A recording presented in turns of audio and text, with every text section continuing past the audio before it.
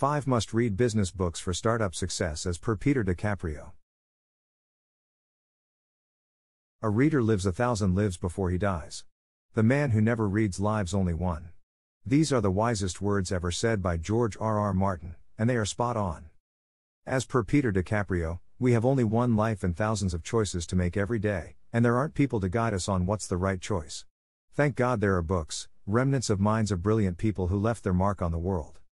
People don't get to make 100 startups in their lives, and that's why they need to be really careful about the decisions they're going to make, because every step in the way can be the cornerstone for either success or failure. But no worries, because we have arranged 5 books that are necessary for anyone starting a business, whether you want to be the next Jeff Bezos or Elon Musk. Peter DeCaprio's list of must-read business books for a successful startup. 1. Getting Things Done by David Allen. First things first, to start any business, one has to have a specific mindset. As Steve Maraboli says in his book, once your mindset changes, everything on the outside will change along with it. In this book, David Allen has tried to explain this, telling people what he thinks is necessary to live a productive life. Once you're productive, you can focus on the things that really matter in your life, you become clearer about what you want and what you need to do. According to Peter DeCaprio, this is a necessary book for anyone trying to start a business. 2. Profit First by Mike Michalowicz. Let's say the truth for once, profits are the most important thing in every business. Without profits, no business can ever prosper, and it's the factor that can transform a small business into a big one.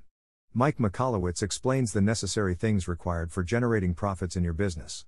He mentions easy-to-understand steps and makes a general system that prioritizes profits and stability of the company. A must-read. 3. The E-Myth by Michael E. Gerber. How can the same companies giving the same things be so radically different? How can one perform so well and the other so bad? What are the targets for any company? These difficult questions are answered by Michael E. Gerber in this fantastic book. As per Peter DeCaprio, it tells us that businesses need growth, companies require policies, proper structure, and, most importantly, consistency. Moreover, it tells us how to run a business on itself without our presence. 4. Superbosses by Sidney Finkelstein. How can we live 1,000 lives?